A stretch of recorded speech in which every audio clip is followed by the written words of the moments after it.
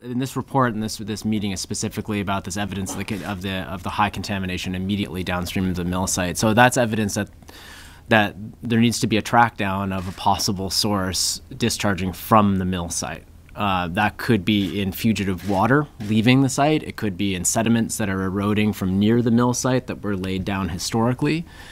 That would be, there needs to be a track down, an initial survey would be the thing to do first. And then the next steps would be determined based on that information. It would either be, if it was an extensive groundwater problem, that's something that's technologically well within the boundaries of treatment.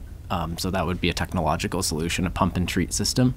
If it was a sediment contamination problem, an erosion problem, then the removal of that contaminated sediment would be a potential option.